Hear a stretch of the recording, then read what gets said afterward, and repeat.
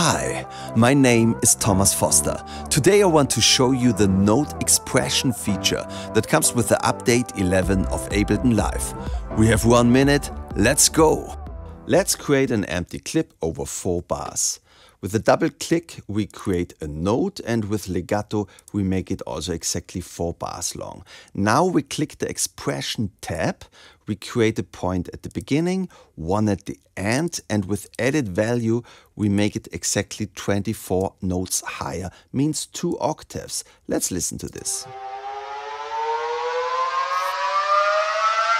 That's nice, but maybe we add a little curve by holding down the Option key. Let's add another note 1 octave lower, also over 4 bars.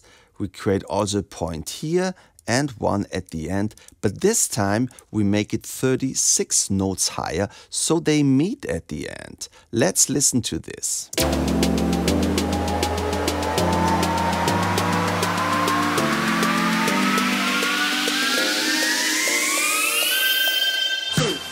If you want to see more tutorials about the update 11 of Ableton Live or a complete beginner course of Ableton Live, then come to my YouTube channel, Thomas Foster Music Production.